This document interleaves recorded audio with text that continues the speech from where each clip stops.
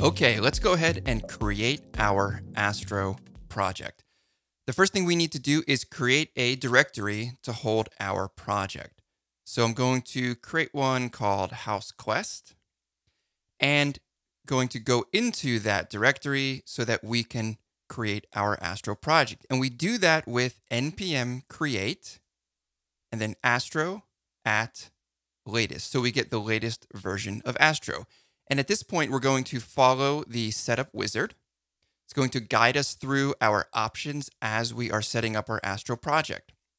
The first thing it wants to do is ask us where we are going to create our new project.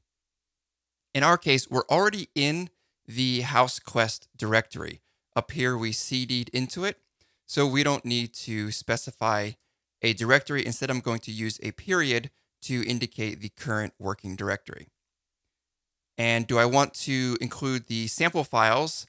They recommend that. I recommend that as well. It's a great way to kind of quickly bootstrap a new project. So we'll say yes by entering a return. And do we want to install dependencies? Of course we do. So it's going to install those with npm. And now we have to decide, do we plan to write TypeScript?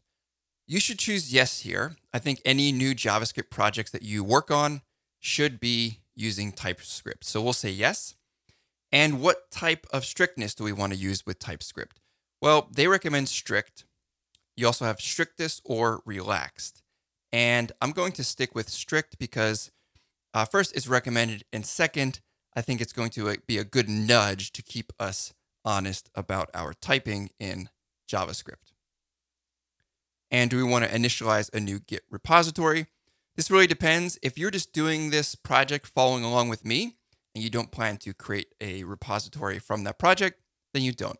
I just always say yes. It doesn't hurt since it's all just local. So at this point, we have our project created and it is ready to go. So you can see it says run npm run dev to start the dev server, Control-C to stop. And of course, we can add different frameworks using Astro add. And we'll get to that later in this course. So we now have a Git repository and we're on our master branch. So we're going to run npm run dev, get that up and running on port 3000 at localhost. And we can go into VS Code and we'll just open our new project in VS Code. And there we go. Now we have our new project. And go to localhost 3000, you should see the Welcome to Astro page with some helpful links for getting started.